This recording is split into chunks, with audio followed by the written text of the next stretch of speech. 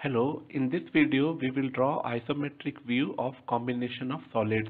The combination of solids are two solids I have used, a square pyramid of base side 25 mm and axis 40 mm, which is resting centrally over a cylindrical block of base diameter 50 mm and thickness 20 mm. We have to draw isometric view of this combined solid. For that we will draw isographic projection first. For that, first draw XY line.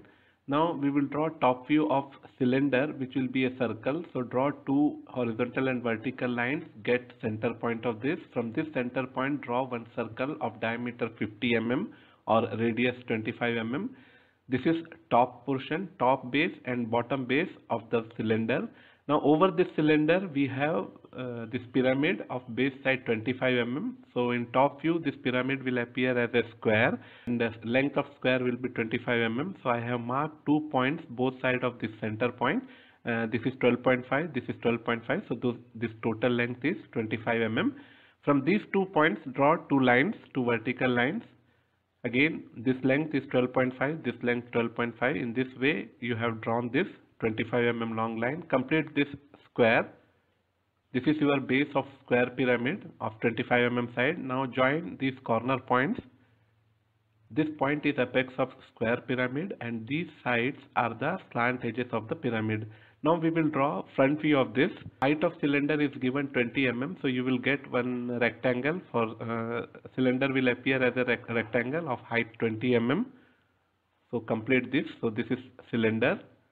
In front view it is appearing as a rectangle and in top view as a circle. Now on top of this you have to draw this pyramid, project these two lines.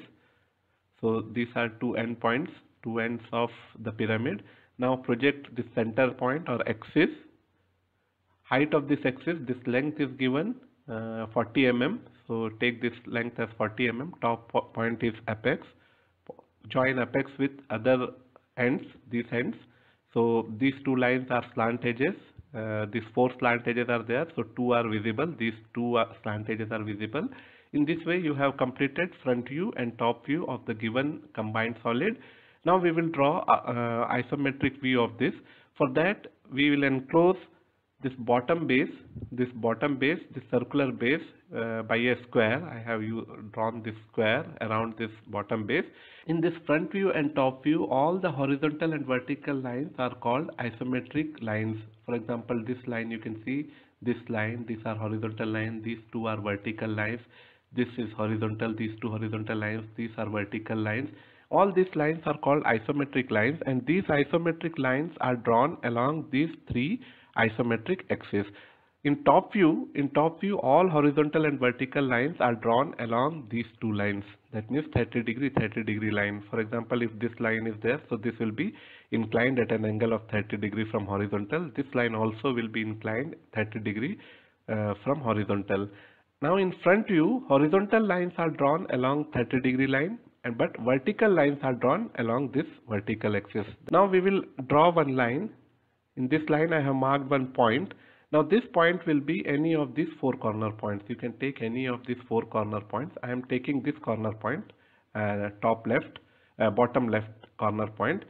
So this point I have drawn. Now this length is this is a square and this length is 50 mm.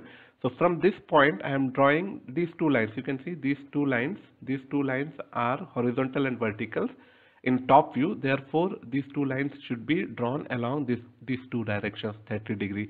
So I have drawn these two lines along 30 degree, both 30 degree inclined, and length of these lines are equal to 50 mm, which is the size of this square. This length you have to measure, this length, same length you have to draw here at an inclination of 30 degree. From this end point draw one line which is parallel to this, and from this point draw another line parallel to this. In this way you will complete this, you will get one rhombus. Now inside this rhombus you have to draw this circle. For that we will use 4 center method, which is approximate method, which is not correct method, but still it is easy. That's why we are going to use this 4 center method. First you have to locate 4 centers in this rhombus. So you draw diagonals. Now in this diagonals, smaller diagonal, this one is smaller diagonal. So these two are the 2 points of 2 center points. So out of these 4 centers, these are the 2 centers. Now other 2 centers, how can you get? From this point, join middle point of this line. Similarly, from this point, join middle point of this line. I have drawn these 2 lines. So you can see that when you join this with middle point, when you join this point with middle point of this line, intersecting point will be your one center. Similarly, in this side also, you join this point with center of this line. Similarly, this point with center of this line. When you join this, you will get intersection point. This is another center. So in this way, you got 4 centers. From these 4 centers, you have to draw this circle. This circle will appear as an ellipse. So this as center, this as radius, this length as radius, and draw an arc. So this is arc you have drawn. Next, take this as center and this as radius. Draw another arc. Similarly, you can draw this side also. Okay, you can draw this as center, you have drawn this one, and this point as center, you have drawn this one. In this way, you have drawn this base circle of, that means this part of the circle, this you have drawn here. There is another circle at top portion. Now, position of this top layer is at a distance of 20 mm. So thickness is 20 mm. So this height is 20 mm. So this top portion is at 20 mm. So at 20 mm high, again you have to draw same ellipse. Now for that, use offset method. In offset method, what I will do, I will shift all these 4 points, because again you need 4 points for drawing this ellipse.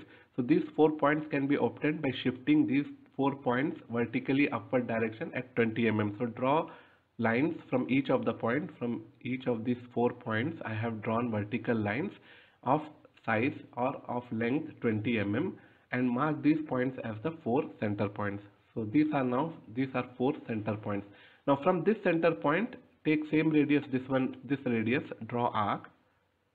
Similarly, this side also with this as center, same radius, draw another arc. Now start point and end point I don't know, so you can take any start point and any end point.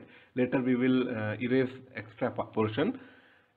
Draw another, use this as center, this point as center, and this radius, same radius which we have taken in drawing this ellipse. Now this as center, draw another arc. In this way you have completed this top portion of ellipse. Now this extended part you can erase it, this extended, because you were not knowing where it is starting and where it is ending. So this part you can later erase. Now join these 2 ellipses with tangent vertical lines which are tangent to both the ellipse. So this line is tangent to both ellipse. Similarly, this line is tangent to both ellipse. In this way, you have completed the cylindrical part. Now, in this cylindrical part, this portion inside of this portion, this part is not visible. Similarly, this is extended part. You can erase all these things. So now this is what you are getting, cylinder. Now over this cylinder, above this cylinder, you have to draw this pyramid.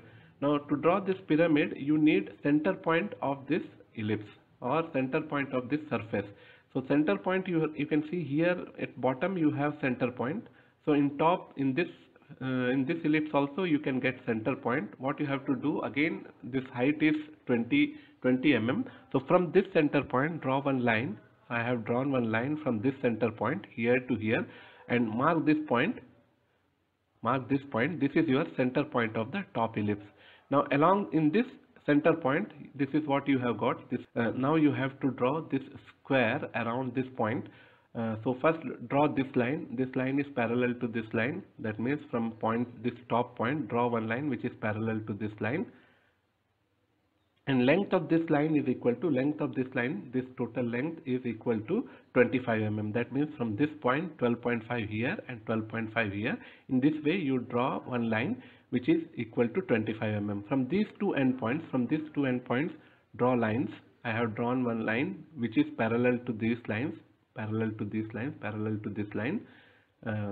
which is again equal to 12.5 this side, 12.5 this side. At this point also you draw 12.5 here, 12.5 here. Once you get all this, from these two endpoints, join these endpoints. So in this way you get another rhombus here, another rhombus you got. So this is the base of the pyramid, base 4 corners of the pyramid you have obtained. Now how to get apex? Now this height, again in front view you can see this line is vertical. So here also you will get a vertical line. Now you have to draw one vertical line of this height is given 40 mm. So one vertical line from the center you have to draw. I have drawn this line from center. I have drawn one line which is equal to, this length is equal to 40 mm.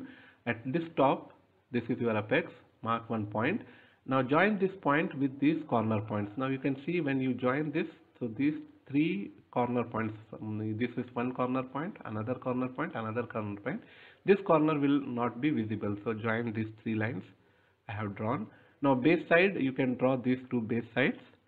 This way you have completed isometric view of the combined figure. Now in this figure, you can erase all unnecessary lines, construction lines, and you don't need to show any hidden lines by dashed lines in this isometric view. Otherwise it may create confusion. So after erasing all this, you will get something like this, which is the isometric view, required isometric view of this combined solid. So these are the dimensions given. In this way you can complete isometric view of the given solid.